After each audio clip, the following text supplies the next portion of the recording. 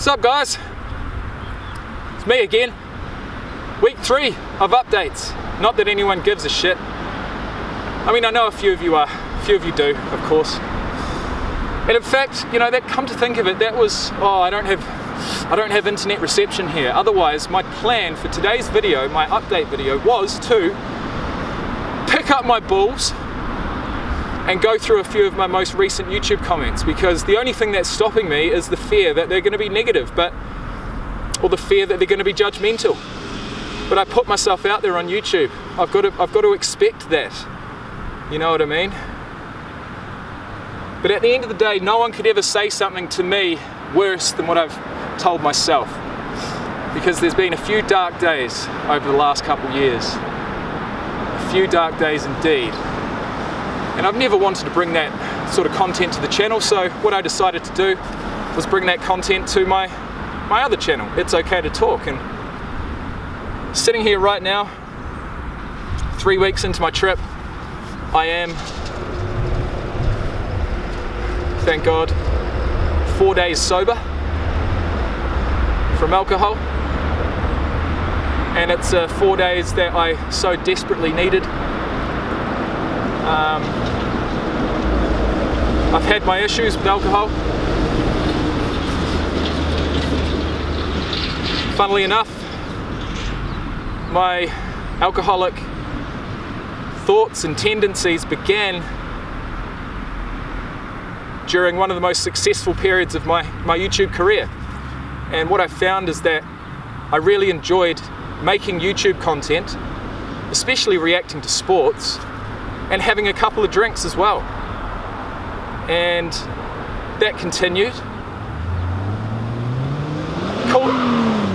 Call it a business expense, call it what you will, but I started spending more and more money on it. I started drinking more and more often, and eventually I was drinking every single day. And that has continued, sadly, for the most part of the last 2.5 years, coming up to 3. 2.5 years. So end of 2020, or coming up to the end of 2020, I was in the best shape of my life. About to turn 30 years old. A week before I turned 30, I went down to Queenstown, New Zealand and ran my first marathon. And that's with zero training. Because what I saw when I looked in the mirror made me feel so proud and happy. I'm not afraid to say that it made me happy. Unfortunately, from there, due to a couple of personal circumstances, I let everything go. And I found solace in alcohol in December of 2020. And I found that because it hadn't been too long, only a couple of months, that it was doable. And I could drink every day and get up every day and make content.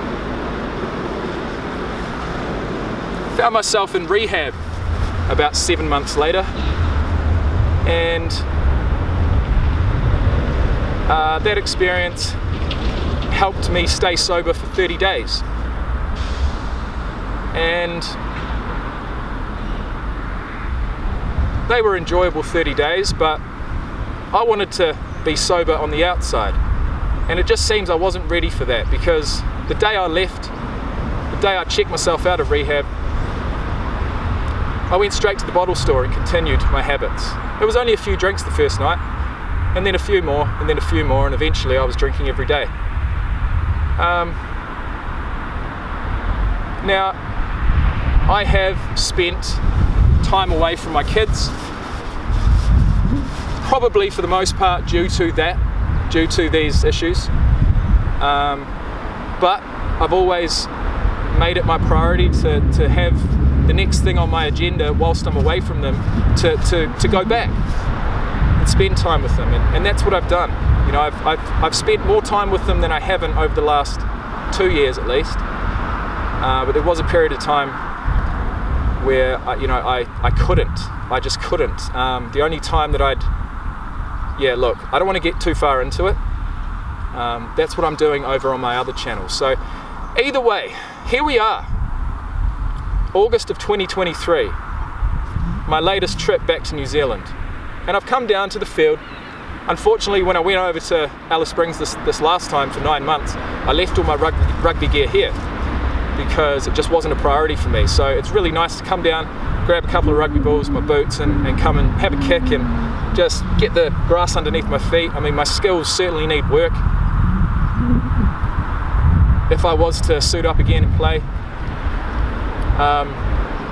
and I really want to. I want that to be a goal of mine. So yeah, moving forward, I mean, this is an update after being here for 3 weeks. I'm 4 days sober. The first 2 weeks were fun, of course, but certainly completely unsustainable, and it's just it's a bit of a, because you know, the times that I'm back here with no accountability are the times that the drinking really takes hold, and I've just gotten through a bit of a period of time of that the first couple of weeks I was here. But glad to be on the other side of it, glad to be down here today, glad to have 2 legs, glad to be alive, you know what I mean, because with the amount I've drunk over the years, I've definitely done some, I've done some, if not like liver damage, I've done some brain damage, and that's real scary. And I was quite willing to do that, you know, for a long time, but fuck man, 32, I've got too much life to live, and I have booked my ticket back to Alice Springs, and I go back in a week.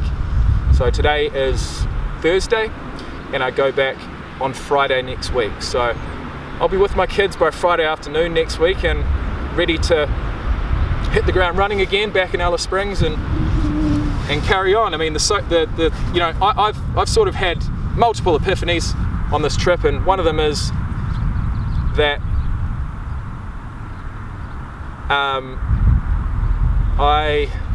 I need to step up. Well, for one, I need to take alcohol out of my fucking life, right? Because it's a version of myself that can function, but is certainly not optimal in any respect. And I've got to give myself some respect. I have to respect myself, man, because I really haven't. And that leads, inevitably, imagine, you know, all this, and that leads to me being unable to take criticism or you know, be judged, because I'm already judging myself so much, and it would just tip me over the edge, and I've been scared in the past of, you know, just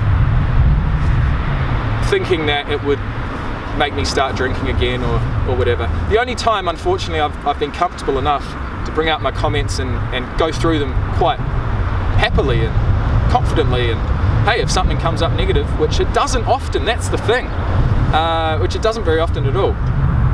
And really the only negative thing that would ever affect me is judgment about my kids. So if that was like a no-go zone, then I could easily look through my comments and comment back to every single one of you guys, which I will do eventually, but I'm just not ready for it yet. Possibly once I get back to my kids, I'll do that. Well, I know I will, because I'll be back with them, and that worry and anxiety about that judgment that I may face will be gone. But it's a work in progress, man. There's no manual for parenting, there's no manual for life. But for me to get down here today was really rewarding and enjoyable. And yeah, I'm feeling good, man. I'm feeling positive, you know. YouTube's a funny one.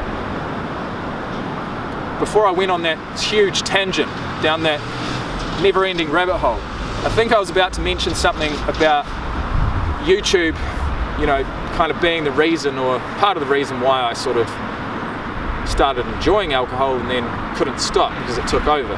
I lost control. YouTube was the reason for that, and you know what? YouTube is going to be the reason, or half the reason, why I get out of it. How I beat it, you know what I mean? Not this particular channel, but my other channel. So for anyone who is, you know, struggling out there, for anyone, and look man, I say this now because I'm 4 days sober and I'm kind of clearer than I have been recently, but it could all change tomorrow. I know just how susceptible I am to all that. But if you do want a community, or if you are struggling, or you want to talk, most probably within the community members rather than myself, head over to my other channel, It's Okay to Talk, where I have just documented the first 39 days of my current trying to quit alcohol for 90-day challenge. So that's enough from me, guys, and I will see you in the next video, somewhere, sometime.